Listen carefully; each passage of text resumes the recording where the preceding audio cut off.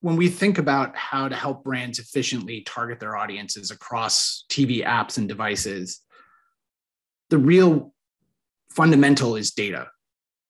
Our aggregated first-party data allows our advertisers to reach more specific audiences and then measure the reach and frequency within specific audience segments.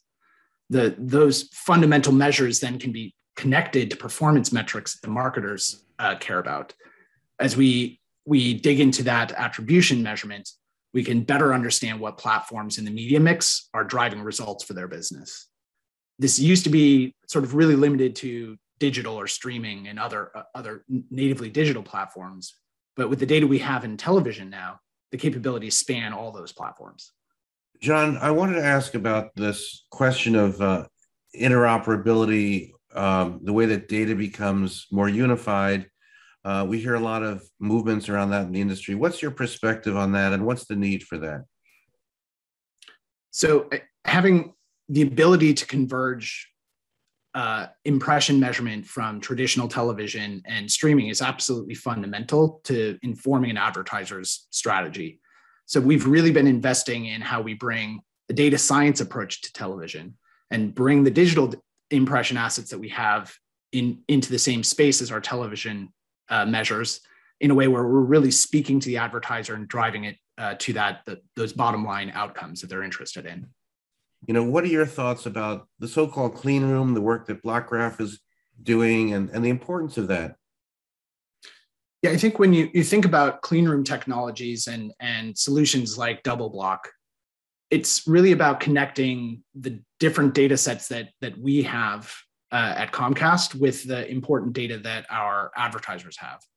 The clean room like data protections that Double Block has really help us to facilitate deeper analysis where we know that the media measures that we're bringing, like ad impressions, can be safely joined to outcome measures from the advertiser in a way where we're really mutually working towards the same objective, understanding how advertising drives outcomes for our brands.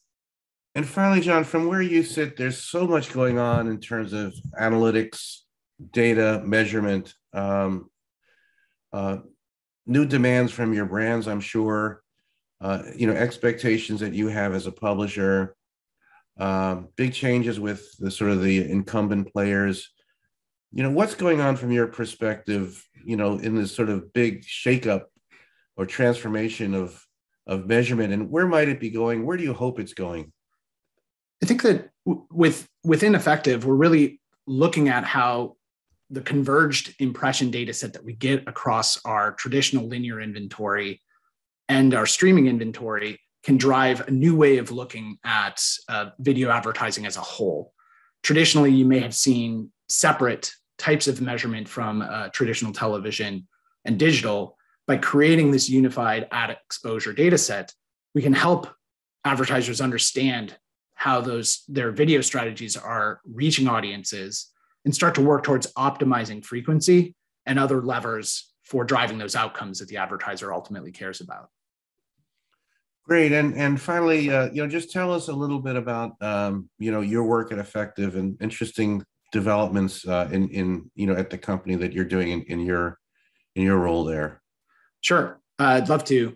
So we've really been focused on bringing fundamental data science to television, where traditionally we might have been grounded in traditional television research tools.